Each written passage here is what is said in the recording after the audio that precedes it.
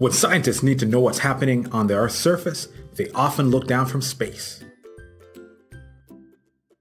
These are great, but they don't give me everything. I need biomass.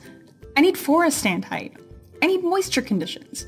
I need to know more, and I just can't catch a break with all this cloud cover. I think this is a job for SAR. No, not you. Out of the way, Sal. Optical data can't provide information about the Earth's surface in cloudy conditions.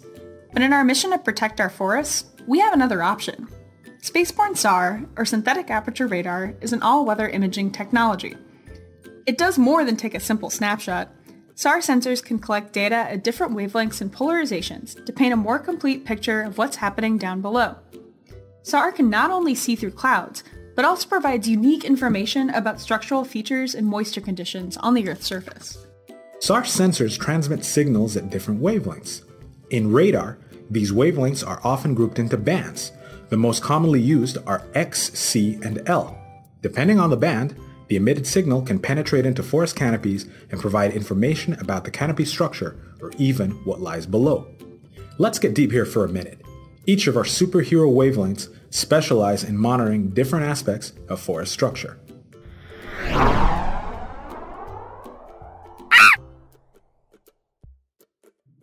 I'm X-band. I monitor the top of the forest. Some may call me shallow, but I keep watch over the canopy to spot new holes indicating deforestation has occurred.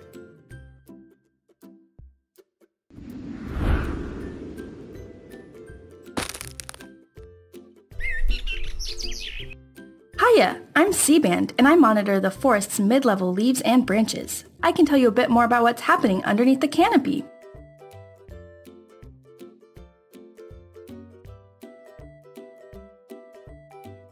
Oh, hello there. I'm L-band. I can tell you what's happening at different levels of the forest stand and can get deeper into the forest, including trunks. When a SAR sensor sends out a signal, it not only measures the amount of energy that returns, but it also records how the emitted signal has interacted with a surface. SAR can transmit and receive microwave signals at different orientations of both the signal sent out and the signal reflected back. This is referred to as polarization. Alright, C, I've got a recon mission and you're just the wavelength to do it. Could you go to a few different places and give me the lay of the land? Sure, just tell me which way to polarize. Horizontally. Let's bounce.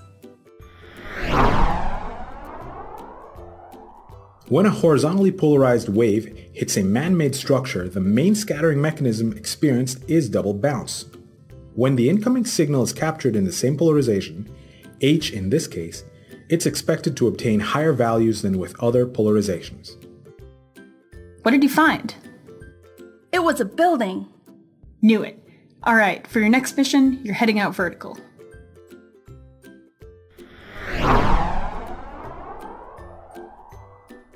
Waves that travel into a forest and through branches, leaves, and limbs go on quite a journey. Ow! Ow! Ow! When the surface is covered by forest, the wavelengths can depolarize, meaning they bounce back with a different polarization than what they had going down. This is mainly due to volume scattering mechanisms that help better understand a forest structure. This is why HV or VH polarizations are better for forest mapping.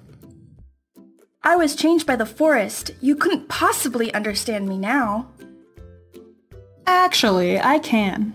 When the surface is bare soil or calm water, vertical signals remain polarized but experience surface scattering, in this case indicating a flat deforested area.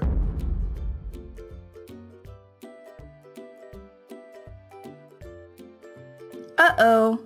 With the data collected by SAR, scientists can determine the health of a forest and identify when intervention is needed. Bad news, boss. That place where we thought there would be a forest? No forest. Thanks for the update, C. Thanks to SAR technology, we can see what's going on in our forests around the world and help keep them healthy and thriving. SAR, Preventative Care for Forests.